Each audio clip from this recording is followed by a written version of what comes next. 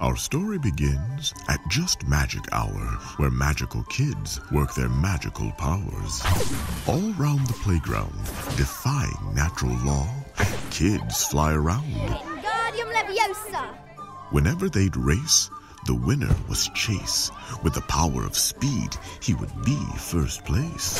See, even from birth, the worth of mankind was defined not by their worth, but by how much power they could find. All alone sat Lucy, who had no spells or tricks. All she could do was simply wave sticks. But with no magic and a lack of pride, Lucy sat alone, unsatisfied.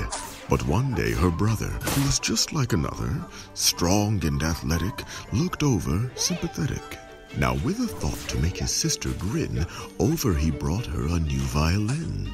She was ecstatic, something to focus on, with nothing around to hocus pocus on.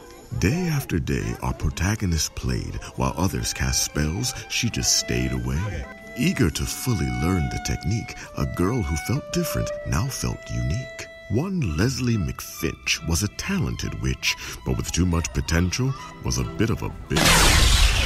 But rather than cower, they struck back with hostility, because with great power comes great responsibility. The war had begun, the sides now formed. What used to be fun was now fully deformed.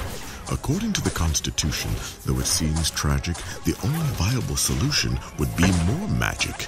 But the war evolved, with fighting and betraying, and with nothing resolved, she continued her playing, louder and louder to drown out the sound, as all of a sudden the kids turned around. Just like that, the fighting was gone. What are they looking at? Wait, hold on. The song, how smart. All along, it was art. And it's not just music, it's film, it's dance, and all the others that give hope a chance to make peace out of chaos in 2 minutes flat. Now what could be more magic than that?